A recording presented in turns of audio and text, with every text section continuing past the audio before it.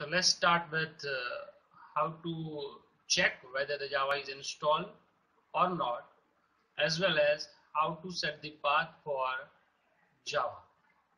Let's check whether Java is installed or not. Go to my computer, then go to the drive where Windows is installed.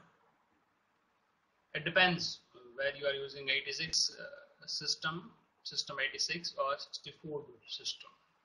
I'm using 64-bit system, so I'm going to the program files where you do find the Java. But unfortunately, this time I have installed the Java with 86 Windows. So let's go to the 86 folder. Then you can move to the Java folder. Here you can find two folders. Whether it depends upon which version of Java you have installed, whether it is a Java 5, 6, 7, 8.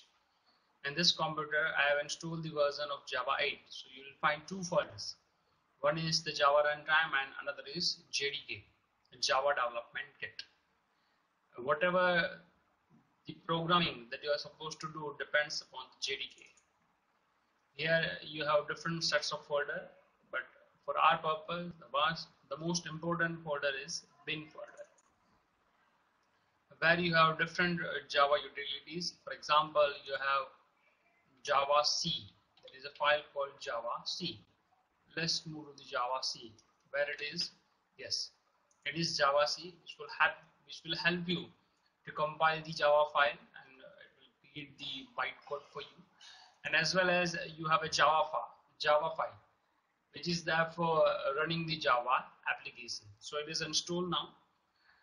So we were discussing how to set the Java path so that we can compile the Java file. So here is the path for you that you need to copy. Click here, then right click here and copy the path. Minimize the window, go to the start, select the command prompt.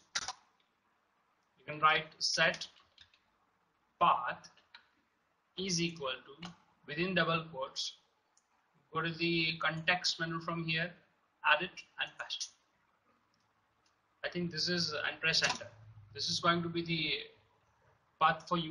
You can confirm whether the path is installed or not by typing the Java C command. It shows a long list of parameters that you can use with Java C.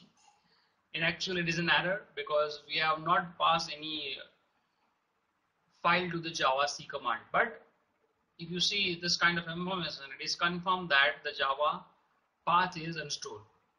For now, let's exit it, and this is it for you. We have completed how to set the path for the Java.